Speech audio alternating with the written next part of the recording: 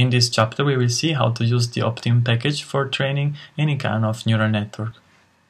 We will start by mentioning the non-convexity optimization problem that neural networks training are affected by. Then we will see what are the advanced optimizers that the optim package offers us in order to be able to train complex network. We will see then how to reformulate the training of a network as an objective function optimization problem. We will see also some basic optimization equations. And at the end, we will see what is the optim training workflow. And we will write a script which is going to be training a network on a CPU and a GPU using any kind of optim advanced optimizer. The objective function used to train neural networks is highly non-convex. This means that finding the global minimum is not a trivial task. As we can see from this animation by Alec Redford, we can see how different optimizers manage to escape a saddle point. Training this network is not trivial because the loss function is populated by local minima, and also there is who claims that the major obstacle for the training are instead saddle points. You can find more details in the description below. The optim package from Torch provides a series of different optimizers. For example, we can see stochastic gradient descent, average stochastic gradient descent, LBFGS, conjugate gradient, ADA delta, ADA grad, ADAM, ADA max, FISTA, Nestor accelerated gradient method, RMS prop, R prop, and C mice. A description of these algorithms is provided below.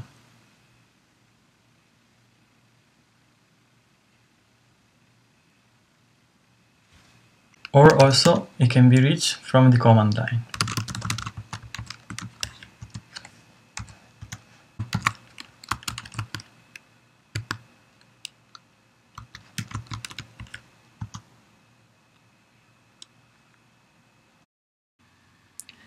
So far we have seen that the set theta is the collection of all the parameters at different layers, like layer 1, layer 2, and so on, until the last layer, L. In the case of fully connected layers or classical neural network, we have seen that these elements here are matrices.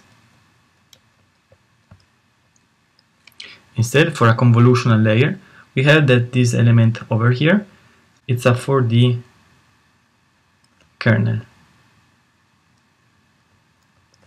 So at the end, capital theta will be a collection of very diverse objects. In order to apply more powerful optimization techniques, we had to convert this collection of different sized objects into a one-dimensional vector that we are going to call theta, lowercase, which is a point in a RD dimensional space, where D is the number of trainable parameters. So RD is also referred as parameter space.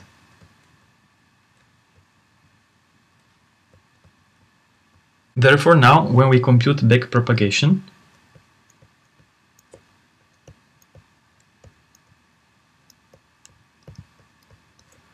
we aim to compute the gradient of our loss function of the parameter theta with respect to its parameter theta. Some of the most common optimization techniques are the following. We will start with revising gradient descent. In this case, we are going to have that our new theta is going to be our previous theta, to which we subtract the gradient with respect to the parameters of our loss function, computed on the whole dataset. So I can also write this one as theta minus eta, gradient with respect to the parameters of cost function of theta, given the whole input x, design matrix x, and the label capital Y. Then we can see the stochastic gradient descent. In this case, we can write that theta takes theta minus eta gradient with respect to the parameters of our cost function of parameters, computed only for the example I with the label Y. Mini batch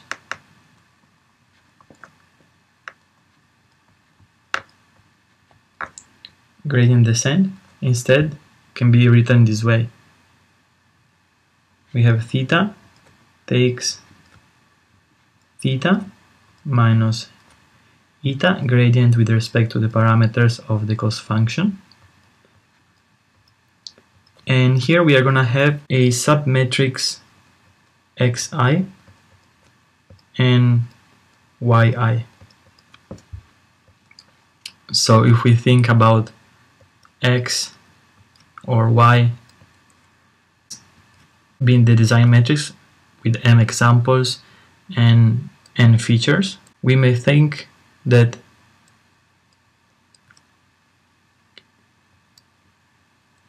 xi is a subset of this dataset. For example, this could be of height batch size, and still here we have the n features. One more interesting method, which I think it's pretty easy and I'd like to mention here, is the momentum, which update is as follow. We have that velocity, we have gamma previous velocity plus eta gradient with respect to the parameters of j. Here I don't specify if it's a mini batch, if it's stochastic, if it's complete classic batch gradient descent. I just put a generic j of theta, and then we have that theta becomes theta minus the velocity. A link to a very nice blog post by Sebastian Ruder is included in the description below. I highly recommend to go over it to have an overview of several optimization techniques that are used currently in deep learning. So how are we going to train with Optim? First thing, we are going to build our dataset. We are going to have our data contained into the design matrix X. And then here we are going to have, for example, our labels Y. So this is my training dataset. Then I'm going to build my network layer after layer.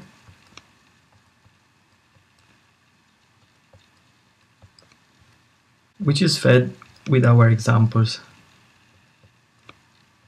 At the end here, I have to define my loss function, to which I feed my output of the network.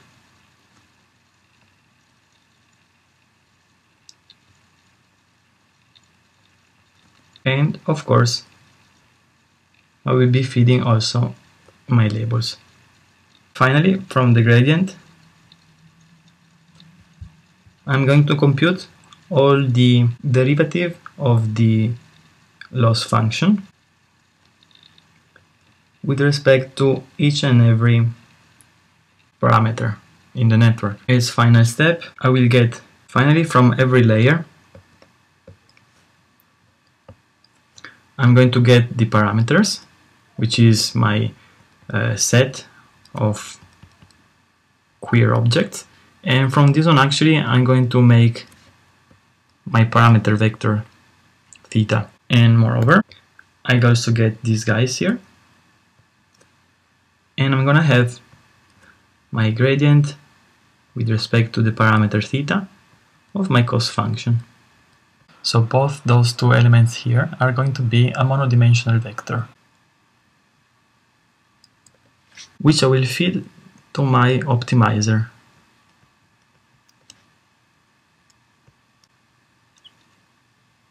Together with the evaluation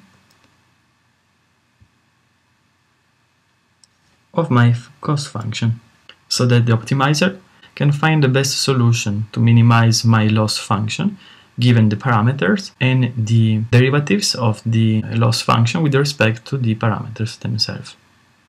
So we are going to write now our training script, which is going to be a generic training script, and it can be used for training any kind of network. In this case, I will just simply train a classical neural network. So let's open our editor, and we start with require NN. Then I can actually set manual seed to 1, 2, 3, 4, so that we have consistent results across multiple runs.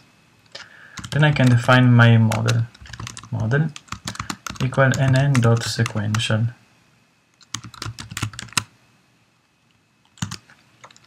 I will also define the number of input features, and in this case I'm gonna plan to have a XOR kind of problem, so I'm gonna have just 2 input features, and therefore for the output I'm gonna just have one output, a scalar output. Therefore my size of the network is going to be n. Let's put 10 neurons in the hidden layers, and then our k. So it's a 3-layer neural network. Let's add therefore our first linear, going from the first dimensionality to the second dimensionality. Then we are gonna have model add nonlinear function. For example, in this case I would like to use a tanh nonlinearity. Then let's add another linear function, another linear projection, and that's it for my network. We can decide to visualize this network by typing print model. I can do torch train, and there we go, our neural network. So let's keep going, and let's define the loss function. We are going to define now our loss function. So we are going to have local loss equal nn.msc criterion. And now we can build our dataset. So let's say that our dataset has 128 instances. Therefore I can build my design matrix X equal torch dot double tensor of m rows and n columns. I would have written CUDA tensor if I would have liked to run this on a GPU instead. Then I can build my labels. So it's going to be torch.double tensor of just m elements. And again here I would have written CUDA tensor if I would have liked to create a dataset that stays in the device memory. And so let's fill up this dataset with some values. So we can run for I, index I that goes from 1 to the number of elements of examples. Let's create our local x, which is lowercase x, means the singular example. It's going to be torch.rand n of 2. This is a normal distribution, 2 elements of our normal distribution. Then let's have our y, which is going to be an XOR output. So let's say if x1 times x2 it's greater than 0, so it means or both are positive or both are negative, then y is equal -1 because it's XOR. Otherwise, if it's lower than 0, means they have opposite signs, we are gonna have a +1. Now we can copy these single samples into our main design matrix. So I'm gonna have my ith row copy over the example I, and this works perfectly fine also for CUDA. And the same, we are gonna have y of I example. It's going to be equal, in this case, y, which is a scalar, so I don't use the copy.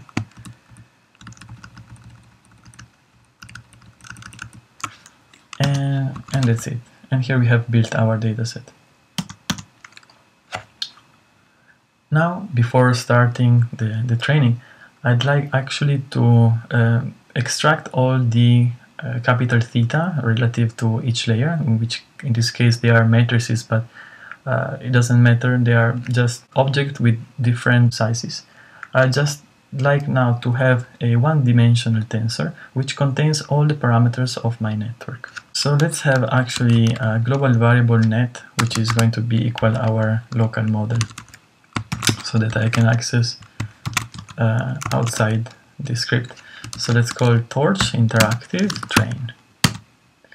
So if I print net, okay, we're gonna have our model. If I do net, let's go in full screen. If I do net parameters, then this one returns me theta and the partial derivative of the loss function with respect to each and every of these objects with the Hessian notation. Let's see also the dimensionality. We said that the first dimension we were going from 2 elements to 10 elements. So here we see that the first matrix, theta 1, it's 10 by 2. Of course should be 10 by 3, but we have here as well our 10 elements bias, which actually in our notation it's in front of the other part. And the second layer we're gonna have 1 times 10 plus 1, so actually it's gonna be 1 times 11 in our notation.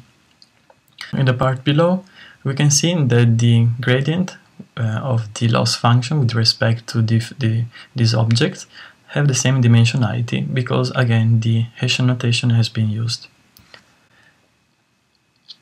We would like now to have instead just 2 vectors, the parameters vector and the grad parameters vector, or theta and grad theta. We can do this by typing net get parameters. So if we have get parameters instead, we can see now that it has output 2 vectors. The first one is one-dimensional vector of 41 elements, which is our current weights that are randomly initialized. And then we have the grad parameters that are initially all 0, because we haven't run the backpropagation already. Okay, so we can go back to our script. So we can have therefore local lowercase theta and grad theta. This should be lowercase, but doesn't really work in the coding. So I will write model get parameters, and this gives me the one-dimensional theta and the gradient with of the loss function with respect to the theta. Then we are also defining a optim state, which is going to be all the parameters that we are going to send to our optimizer. In this example I will use the stochastic gradient descent, so we can check what are the options available by typing require optim. Then we can do question mark optim.sgt we press enter, and we can see here what we can specify. For example, learning rate decay, weight decays, momentum, dampening, Nesterov. So we can specify multiple options. In our case, we're gonna specify that the learning rate is going to be 0.15, for example. And let's start the training. So we require optim, and then we are gonna write our epoch. So let's say I don't know, from 1 to 1000 epochs. So we write function f_eval in theta. Basically, f evaluated in theta should return the scalar value of the objective function computed in theta and the derivative of this cost function with respect to these parameters. Let's provide these elements. So at the beginning we are gonna zero the grad parameters, of course, so that we don't overwrite previous results. This is the same of actually calling model zero grad parameters. Since we already take them out, I just simply zero the gradient this way, would be the same. Then I can define my hypothesis of the network, the output of the network, which is equal model forward of my matrix X. Then I will define local J, which is my loss to which I forward my output of the network and the labels.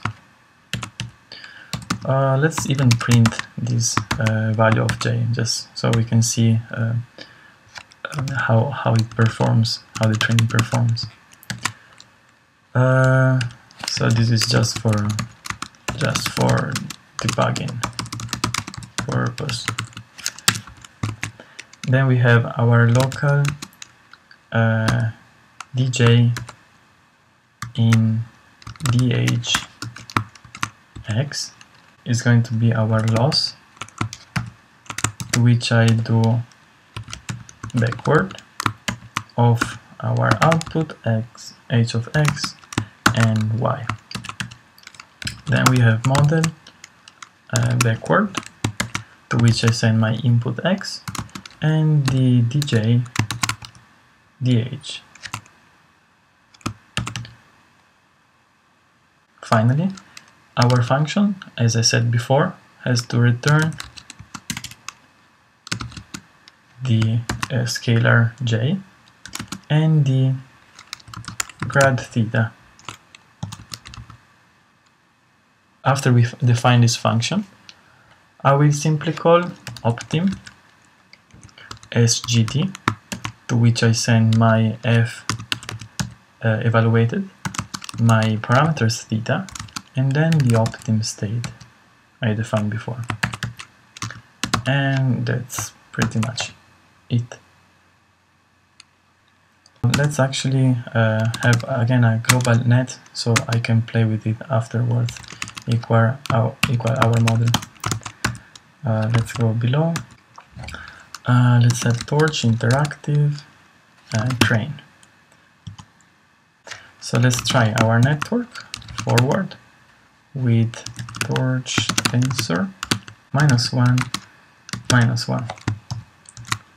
And this gives us negative value, -1 and 20. Then let's try to have -1, 1. And this one gives us a positive result. Then let's try +1, -1. And this also gives us a positive result. And then let's try both positive, and that's perfect. It gives us a negative result. Something I'd like to show as well is like in this case we trained the network and we got its final value this one. So let's save this value here. For example, I can do print previous j, this one.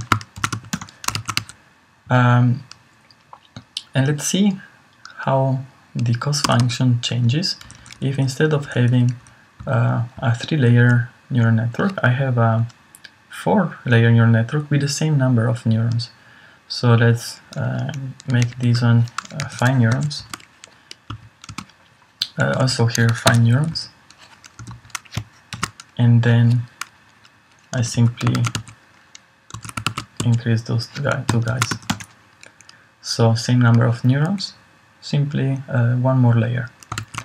Let's go below. And let's see what happens here. And there we go. From 0.18 we went down to 0.06. So we can see now that stacking multiple layers improve the capabilities of abstraction of a network, which can converge to a better minima in the same number with the same number of epochs. Furthermore, if I would have liked to use another kind of network, I would have simply defined a different model here. Let's see what are now the required operations to have the script running on a GPU. So first of all, we are gonna have, we just go here, and we are gonna have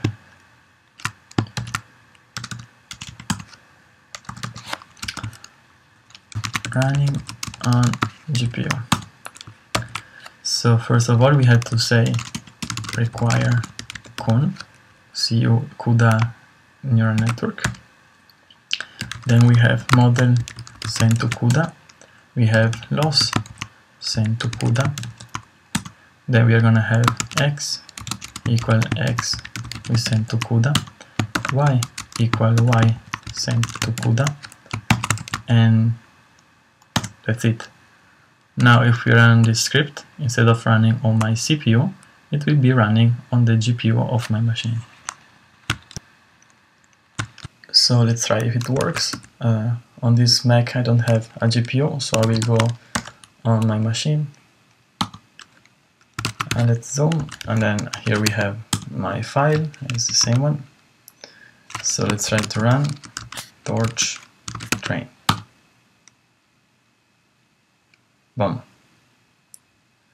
And then we can also try to train without these instructions.